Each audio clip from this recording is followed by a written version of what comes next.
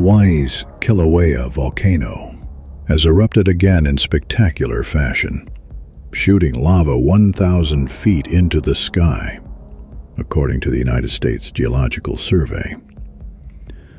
On Friday morning, episode 26 of the ongoing eruption at Halemaʻumaʻu, the crater within the Kīlauea Caldera at the volcano's summit, erupted.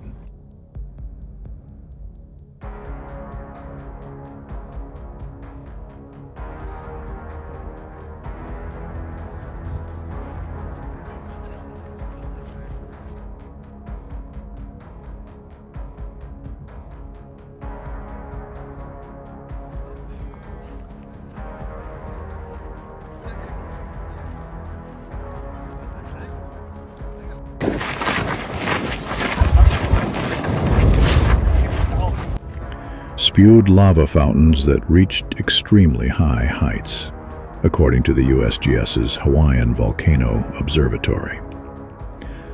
Episode 26 was preceded by small, sporadic splashes and lava outpourings, according to the USGS.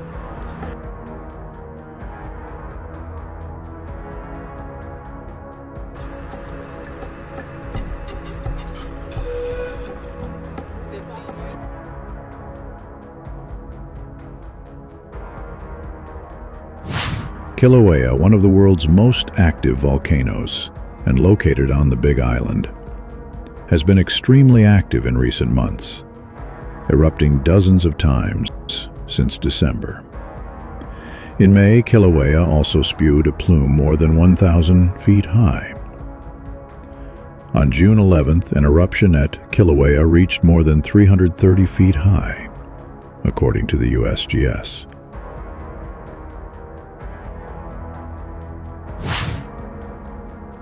The current eruption began at 1:40 a.m. local time, with lava fountains and lava flows erupting from the northern vent, according to the USGS. The eruption is flowing into a remote area of Hawaii Volcanoes National Park.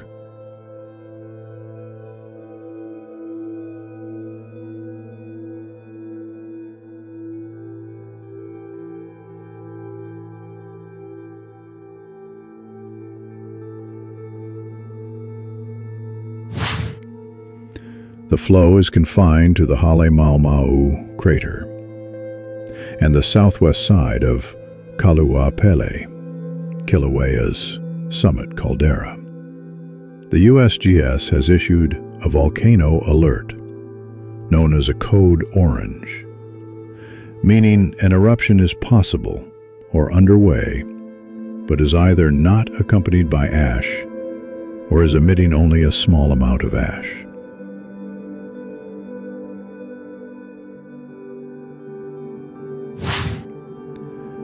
Emissions of volcanic gases and tephra, fragments of rock, minerals, and glass from lava fountains, may be distributed south of the caldera, as winds are blowing from the north, the USGS said.